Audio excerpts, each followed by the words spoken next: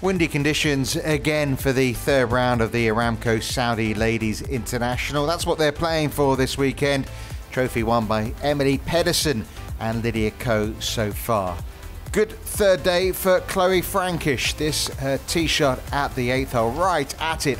3 birdies in a row at the end of the front 9 for a round of 71, 2 under par. Kristina Napoliova, co-leader overnight, battled back well for a round of 74 that leaves her at 4 under par in a share of 3rd place. Some fabulous shots from Anne van Dam. Well, fair to say it was a mixed bag from her on Saturday in Saudi.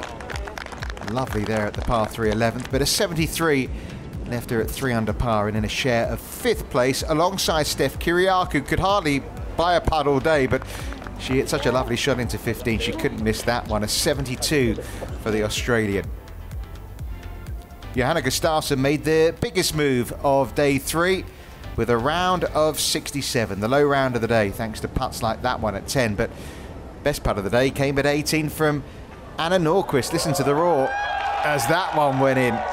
A round of 69, played the last 8 holes in 3 under to move to 5 under par, second on her own, but still 5 shots behind another Women's Open champion. Georgia Hall with one of 5 birdies there at the 7th in a round of 16. A commanding position for the English player, 10 under par, 5 ahead of everybody else.